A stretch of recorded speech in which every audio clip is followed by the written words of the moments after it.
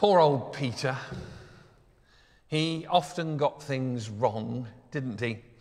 He cut off the ear of a guard who was arresting Jesus, do you remember? And then got soundly told off for it. He failed to keep his eyes on Jesus when he was walking on the water, and he sank and had to be rescued by Jesus. Yeah. He denied Jesus 3 times before the cock crowed, and then had to make amends 3 times for his sin of denying Jesus. And then in today's gospel reading, Jesus compares him to Satan. Get behind me, Satan, because he refused to accept what Jesus was saying about the necessity of his forthcoming death. Poor old Peter. He just got it wrong all the time. And yet this same failing, apparently rather incompetent man from time to time is the rock on whom Jesus says he will build his church. This same failing, apparently incompetent man is the one to whom Jesus will give the keys of the kingdom of heaven, as incidentally is depicted in the stained glass image of Peter to the right of our high altar. You might want to come up and take a look at it after the service. Peter gives me hope, because whilst I know that you all think that I am totally infallible and incapable of error — stop laughing and sniggering, Maddie — I know different. I know that inside the charade of competence that I show to the world, I'm actually a bit of a mess. Much of the extended time that I had off last year was as a result of me not being quite so well put together as I had thought. You see, I think Jesus called Simon Peter the Rock as a bit of a joke. I think it would have been a bit like him calling him Rocky, to translate it into modern parlance. Rocky as in a bit wobbly. Yeah, it's a bit rocky there. The evidence of the Gospels is that Peter was anything but the steady, dependable type of person the title Rock would suggest. He was flaky. He changed his mind a lot. He got the wrong end of the stick frequently. I can even imagine that when Jesus called Peter Rocky for the first time, he probably had a big grin on his face. You can imagine, Jesus just grinning. It would be like if Jesus gave me a nickname and called me Skinny, for example. Yeah? This understanding of Peter should serve to give all of us hope. Let's notice that Jesus says, "On this rock I will build my church."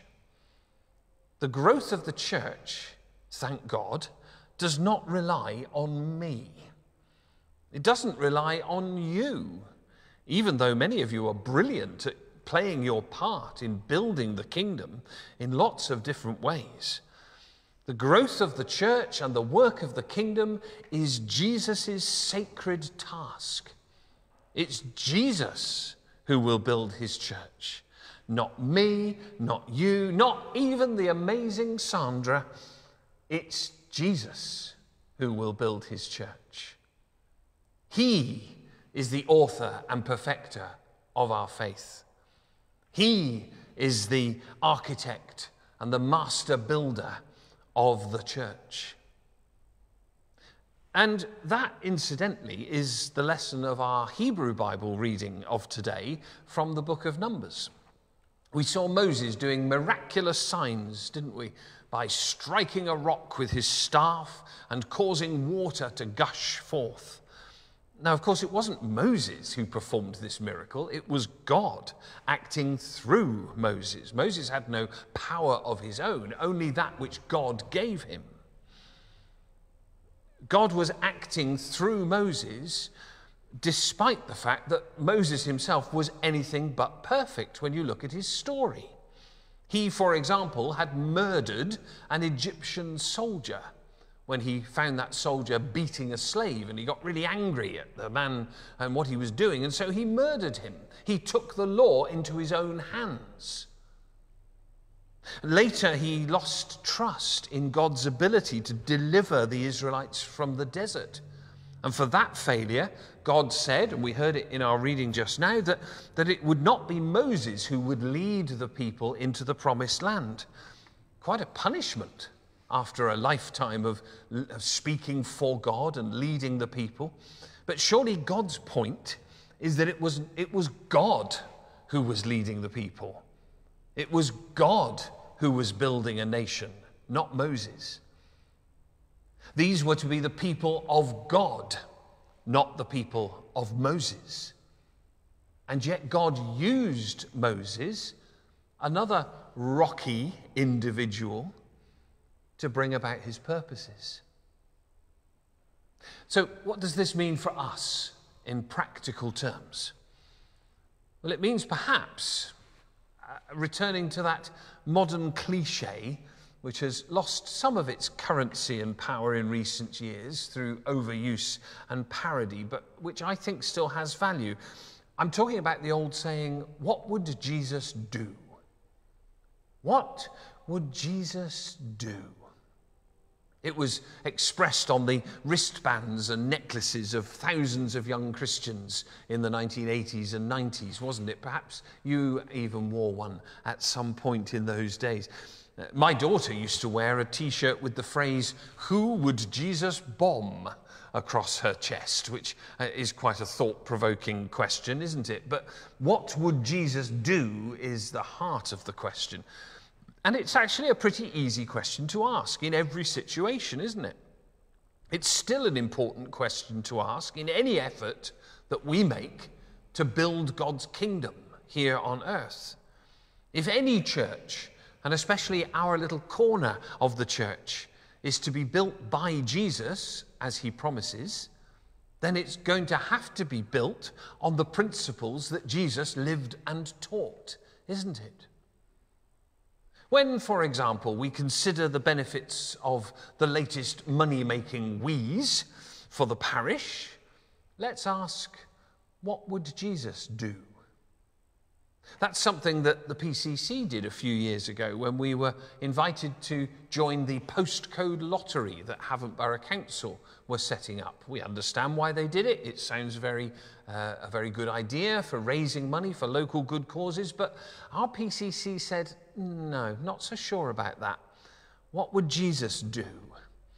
And they felt that at the time, fundraising via a professional gambling syndicate is not something that Jesus would do. When we're thinking about how to allocate our tiny resources of time and of money, what do we ask? What would Jesus do? How much time do we spend on administration versus how much time do we spend directly engaging with people, our neighbours who are in need? That question helps us to find some balance.